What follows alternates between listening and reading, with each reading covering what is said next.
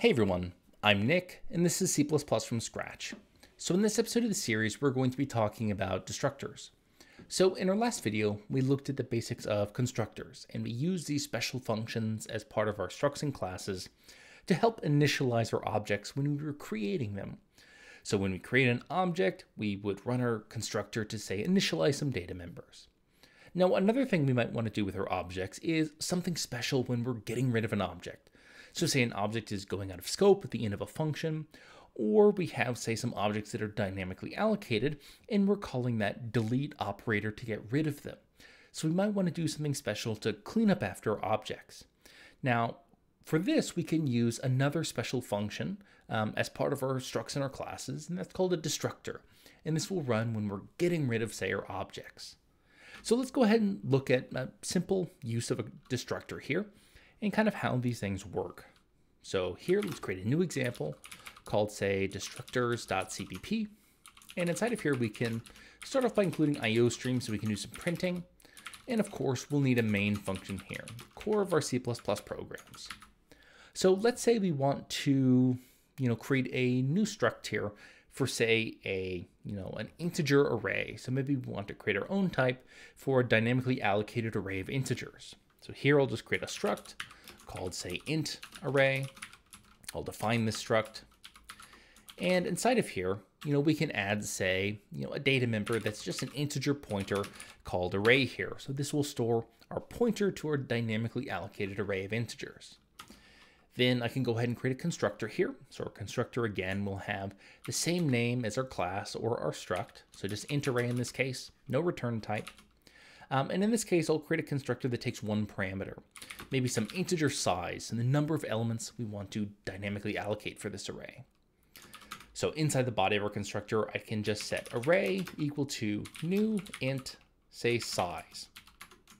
So we'll dynamically allocate space for sized integers and store a pointer to that memory inside of our array pointer here. Now from here, I can go ahead and use my defined struct here. So I can say, create a variable that is of this type int array. So I can create an instance of the struct, so an object, and let's just call it, say, A, and I'll pass to our constructor maybe something like 10. So we're going to create a dynamically allocated array of 10 integers here. And of course, from here, I can just access this dynamically allocated array through a member access operator. So for example, I can do a.array, and I can access, say, element 0 here and set it equal to 10, right? So I'm just indexing into this dynamically allocated array that's part of my object. And of course, we can say, maybe print out that value. So here I'll just do std cout and print out this value 10 that we set for the 0 index. So a.array index 0, and then a new line character afterwards. So we get a new line afterwards. Now, one of the things that we haven't taken care of here is we're not cleaning up after ourselves. We've dynamically allocated some memory, but we're not freeing it anywhere. So we have a memory leak going on. So in order to, say, handle this cleanup, one of the things we can do is write a destructor. So if we go ahead and look at the CPP reference page on the right-hand side of the screen, so this is for destructors, you can see that it says a destructor is a special member function that is called when the lifetime of an object ends. And the purpose of the destructor is to free the resources that an object may have acquired during this lifetime. So during the lifetime of this object, we acquired some memory here. So we did a dynamic allocation. So inside of our destructor, we probably want to free that memory so that someone else can use it. So let's go ahead and write a destructor here. Now, our destructor is similar to a constructor in that it's going to have the exact same name as, say, our struct or class.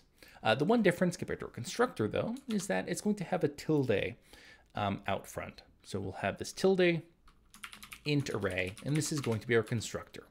And it's not going to take any parameters here.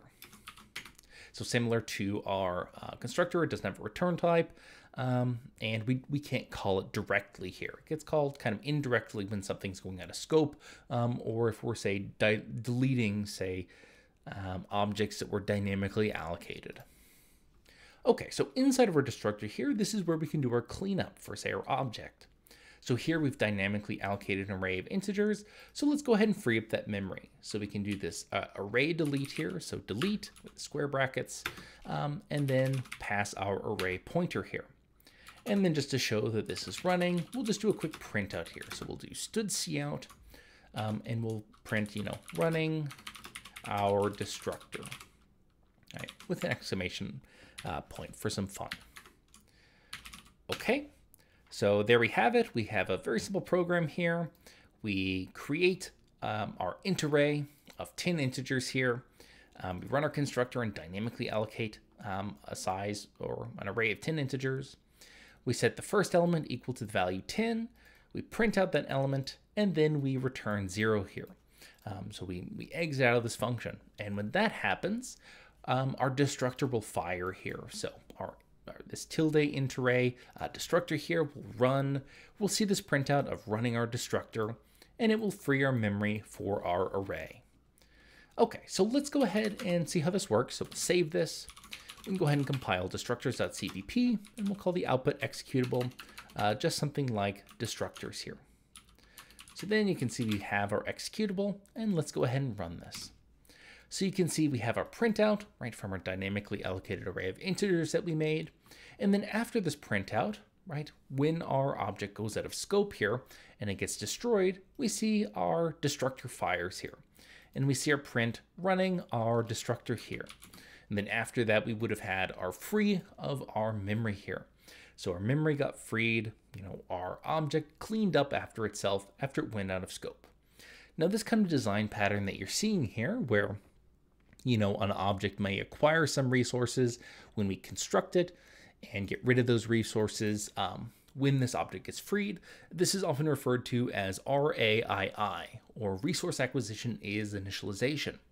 And the basic concept of this is that, when we create objects, they grab some resource, and when they go out of scope or get deleted, they free up that resources. So the user doesn't have to do any kind of manual management of resources there. So this same kind of thinking goes along with, say, our standard library containers. So something like a std vector, right? A std vector, we don't have to worry about the underlying dynamic allocation. It will do some dynamic allocation for us, and then it will free that memory when we're done with that vector, right?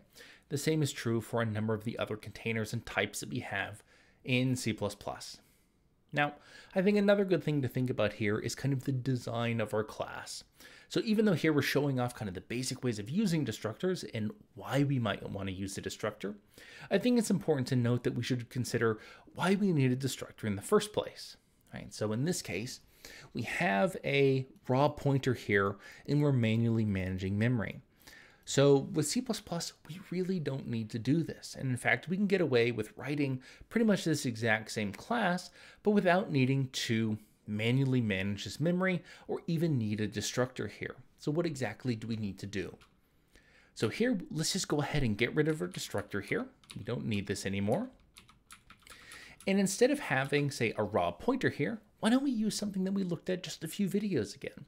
Why don't we use a std unique pointer and give that object ownership over our dynamically allocated memory? So here I'll go ahead and include memory.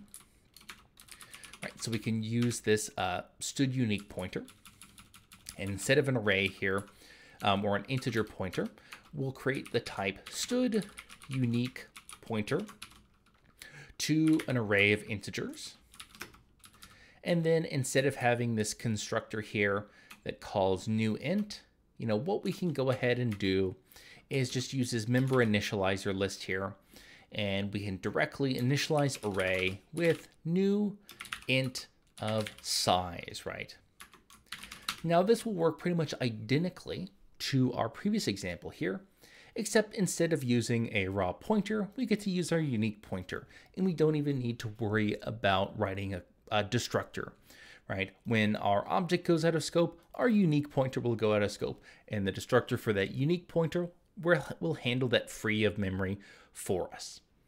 Okay, so that's a bit of the basics of using destructors and some things to think about in terms of, why are we writing destructors in the first place, and do we really need to write a destructor?